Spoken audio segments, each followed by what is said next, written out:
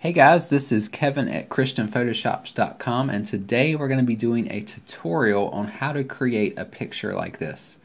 Now, this is not my original concept. I've seen this picture done dozens of times on the internet, so I do not know who the original source is, but I've seen this picture. It's kind of cool, so I wanted to try it out, and if anyone out there is curious how it's made, I wanted to show a tutorial on how to do that. So it's kind of a surreal image. It's got two shoes, two empty shoes on top of a puddle, and then below the shoes is the entire reflection of the person in the puddle. So kind of a surreal image. It's actually a very simple image to make, and a lot of it is actually done with the photography side. And so I want to show you how to do it right on the photography side, and then when you bring it into Photoshop, it's actually very simple. So photography and Photoshop are both going to be required on this one. So let me go ahead and show you how we created this image. So we have two images, two base images that we started off with. The first one is me standing in a puddle, and my wife actually took this picture. So I'm standing in the puddle, and then she took the picture, and she wanted to make sure that obviously you can see where my shoes are and the reflection, and we wanted to make sure that the entire reflection was in the frame. So head to toe, the entire reflection was in the frame. And then we have to shoot another picture, which is the shoes in the puddle with no reflection. So I jumped out of the way, put two shoes here, and then she took the exact same picture, but this time there's no reflection. And so these two images are going to be blended together. So what I'm going to do is I'm going to go ahead and take these two pictures, and I'm going to put them in the same file right on top of each other, just like that. Okay, so let me go ahead and talk about the photography part here. And this is definitely the most important part of this project. If you don't have the photography right, it's not going to work in Photoshop. So to do this picture, ideally you would want to shoot both frames at the exact same everything, the exact same height, the exact same angle, the exact same focal point, the exact same shutter speed, aperture, ISO, everything needs to be exactly the same. The only thing different should be one picture has a full person in it and the other one just has shoes in it. Now, we made a rookie mistake and didn't have a tripod with us, but we still wanted to do the picture. So my wife got in the right spot and took the picture of me standing there. And then she held her spot as best she could while I jumped out of the frame, grabbed the two shoes, put the shoes down, and then she took the same picture again. Now, obviously, it's not perfect. The height is a little bit different because you just can't hold the camera in the exact same spot. So ideally, you would want to have a tripod. We didn't have a tripod, but we still wanted to do the picture, so I just got my wife to hold as still as she could and then take the two separate pictures. Obviously, you need to have the focal point at the exact same spot. So the shoes, I made sure when I jumped out of the puddle, I had two imprints in the water, in the mud below, so I made sure I put the shoes in the exact same spot that they were, and then focus on those for both shots. That way everything is in the right focus. So let me show you the specs if you're interested of how I shot this picture. So I was using a, I was using a Canon 5D Mark II, and the lens I had was the 17-40 L lens, and I had it all the way at 40 millimeters for this one. And then the specs were the aperture was f4.5 because I wanted I didn't want it to be really blurry in the background or the foreground, but I do want a little bit of blur. So 4.5 on the shoes, so they're nice and sharp, and then the foreground's a little blurry and the background's just a little bit blurry. The shutter speed was 1/100, and the rule of thumb, if you're shooting with a 40 millimeter, to make sure you don't have any camera shake, you want to double that, which would be 1/80th of a second. That's just a rule of thumb to make sure that the camera steady. So we did 1/100. And once we had those two settings, we put our ISOs at 400. And those were the specs. So obviously we're shooting on M, manual mode on the camera, and then we set it to these, and then we made sure that we shot both pictures at the exact same settings. So rule of thumb, everything needs to be the same for both pictures. The only thing different is your subject. So now that we have both pictures here, let's go ahead and do the Photoshop part. So I'm going to make this one about 50% on the opacity, just so I can see both of them. And you can see very quickly what happens when you don't have a tripod. They're not perfectly lined up. So either she was aiming too far down, or she went forward or backwards or whatever. If you'd have a tripod, that wouldn't happen, but that's okay, because what we're going to do is we're going to make this picture a little bit smaller. I'm going to zoom in just a little bit, and I'm going to put the shoes, so I'm dealing with the shoes layer. I'm going to put the shoes right over the other shoes as best as I can, and about right there looks good. Okay, so now we have two layers that are, for the most part, matched up, just like that. And we can always adjust it if we need to in the future. So I'm going to go ahead and crop this image, because all of this stuff on the outside is not necessary anymore. So I'm going to crop it just like that. And I don't like this, the playground stuff in the back. We shot this at a park. I really don't like the playground and all of that distracting stuff right there. So I'm going to bring it all the way down for my crop, all the way to where you don't see that grass and playground. So I'm going to bring it right there. Okay, so all I've done is lined up the two layers as best as I could, and then I cropped all the distracting stuff out. So now what we want to do is we need to mask out the reflection. So I'm going to create a layer mask, and then I'm going to get a brush, soft, I will do about a 50% hardness brush, and then I'm going to paint black on this layer. And what that's going to do is it's going to erase parts of the layer. And I don't want to erase the shoes or anything, I just want to erase the bottom part. So what I'm going to do is just start erasing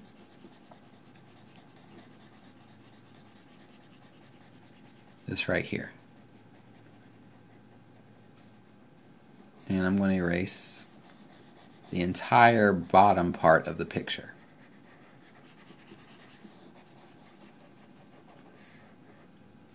Okay, let me lower my opacity, or my flow, a little bit, and I'm going to start erasing parts up here where the two images are blending together, just like that.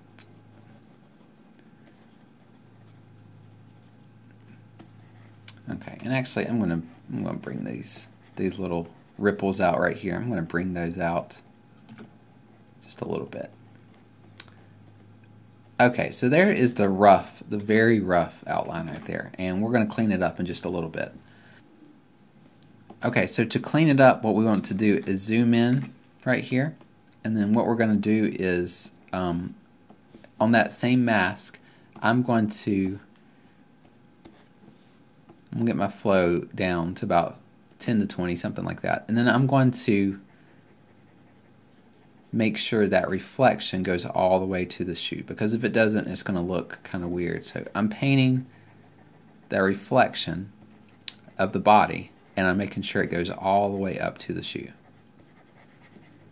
So same thing on this side, just bring it all the way up.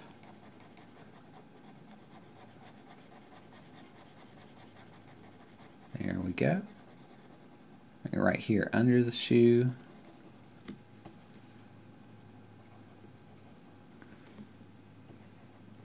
And let me fix that right there. Okay, so really all I'm doing is I'm just painting out the parts of this layer I don't want, which is the empty water. So we want to have the reflection in the water, And so you're just erasing part of this layer. So that looks pretty good right there. I mean, all I did was just paint out the spots I don't want.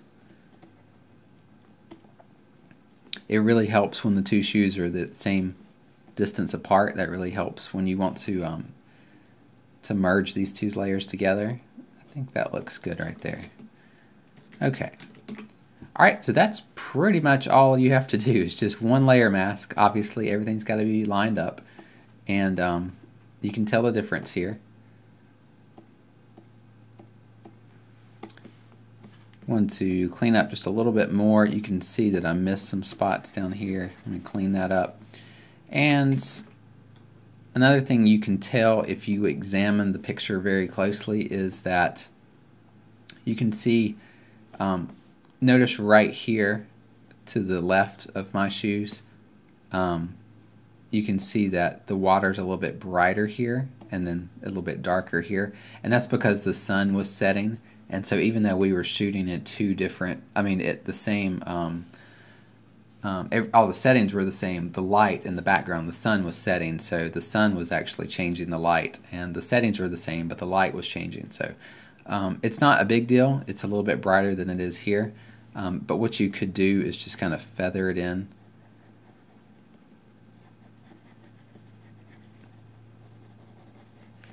Kind of like that. And that way it's just a little bit more seamless. So what we're going to do now is we're going to do some final touches to this picture. I'm going to create a new layer on top of these, and I'm going to merge all of these together. And the way you do that is Control-Alt-Shift and then the letter E. Okay, so now I made a stamp layer, so everything that below this was merged onto one layer. And then I'm going to change this to multiply. Okay, so now we have a lot darker picture right here. And I really want to do that because I think the shadow is kind of hard to see here, or the reflection's hard to see, so I wanted to darken that up. But I don't necessarily want to darken up this top part of the picture, so I'm going to create a gradient for the mask. And so all I'm doing is black to transparent, and then just draw a nice little gradient right there. That looks good. And then I'm also going to, the shoes look just a little too dark for my taste. So what I'm going to do is on that same mask, just going to kind of paint out a little bit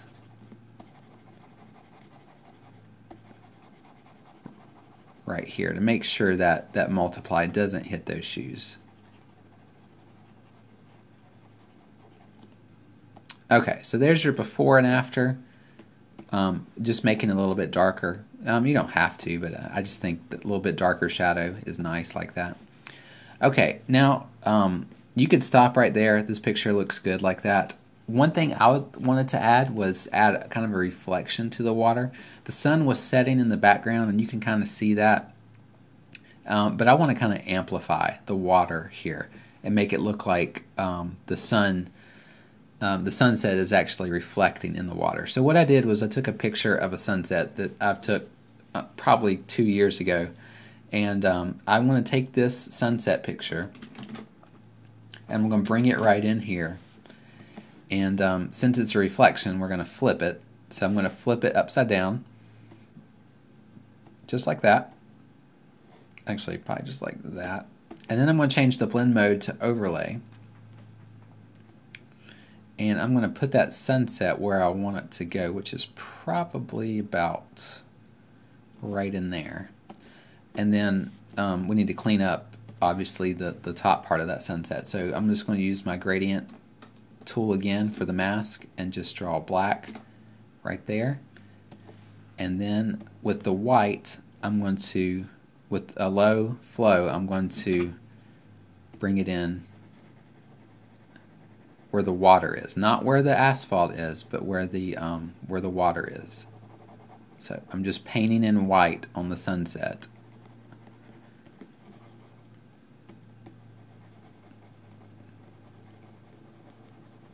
That looks pretty good.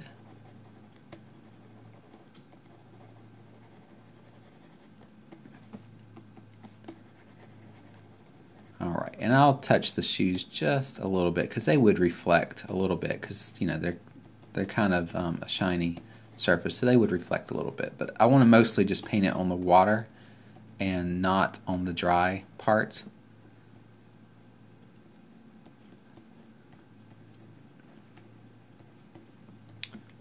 Okay, that looks pretty good. So here's the difference between no clouds and clouds.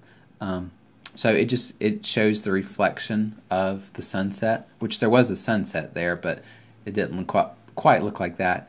But that's, you know, up to your personal taste. And then finally, what I would do is add a curved layer on top of it, and I'm going to bring down the curve, maybe bring up some highlights.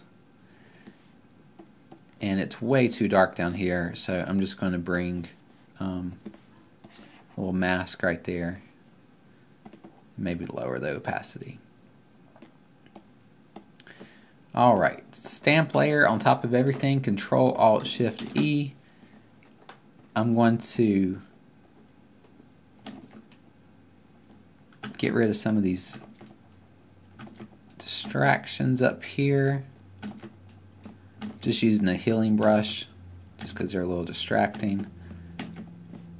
Okay, so there's the difference. I got rid of all that distraction, and then duplicate that layer, and then we're going to sharpen it. So go to Filter, High Pass, and I'm going to do about 3.5, and then change it to Overlay, and we are done.